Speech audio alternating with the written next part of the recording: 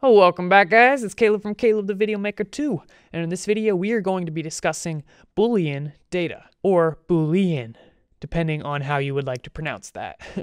Boolean data is anything that is either true or false. So this is similar to binary, which is in two states. You can think of 0 as false and 1 as true. So let's create a new file that we can use to test some of this Boolean data. Alright, so in here, we are going to create a Boolean variable. So to do that, you put an underscore bool with a capital B. Then you make some variable name, and that is how you declare a Boolean variable. Now, pay attention to the naming convention here. This is what's known as camel case, if I haven't told you guys. Essentially, the first character is lowercase, and then every word after that starts with an uppercase letter. This is one popular way to name things in C.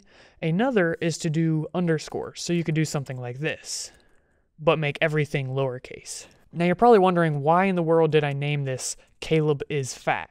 Seems like an odd variable name. I named this variable Caleb is fat, not because he is, but rather because he might be.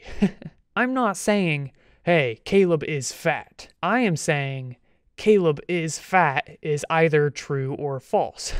This is the foundation of Boolean logic. You will find Boolean logic in many subjects, including discrete math, computer engineering, computer science, and a ton of other cool, useful stuff. Now, we've declared this variable, but how do we assign a value to the variable? In order to do this, we have to ask ourselves, is Caleb fat? Now, I wouldn't go so far as to say I'm fat, but I could use some trimming around the waist.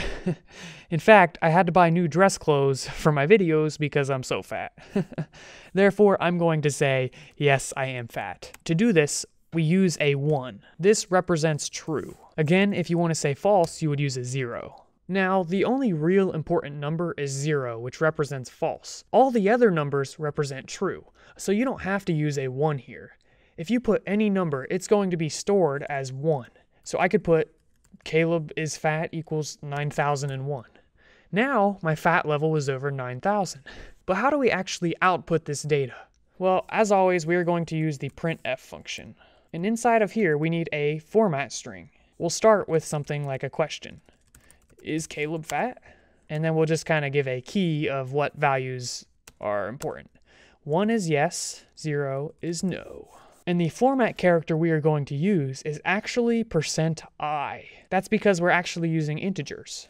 So %i, and then we'll go to a new line. The variable we are going to try to display is Caleb is fat. Now let's save it and run it. Is Caleb fat? 1 is yes, 0 is no, 1.